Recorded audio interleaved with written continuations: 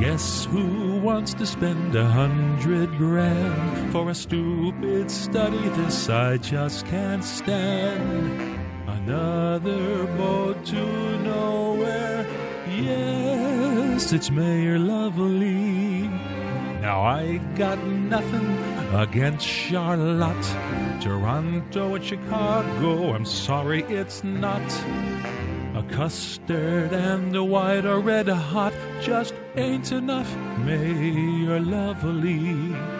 She wants to spend $100,000 to get cruise ships to come here somehow. I have a feeling of deja vu. I've seen this before, haven't you? Have Golisano and Danny Wegman buy in, then you just might call it a win.